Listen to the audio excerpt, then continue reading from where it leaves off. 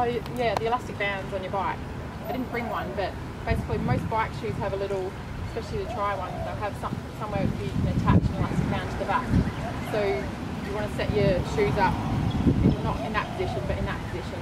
So think about it for yourself, which way, if you jump on your bike at high speed, which isn't really necessary for a 70.3, you might want them a certain way, but if you're going to just run along and put the foot on and step on and throw the leg over, then you'll want this one at the front and that one at the back.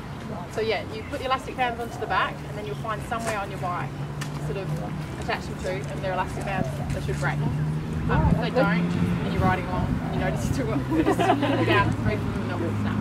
So don't get real thick elastic bands. Nice little thin ones. And that'll avoid the whole, when you're running with your bike, shoes going everywhere. And then even if you're not comfortable with having your shoes on your bike, putting shoes on in transition and running with them, that's totally fine as well. I know one of the best pros in the world, Meredith Kessler, she still does that. So there's no saying that you can't do that.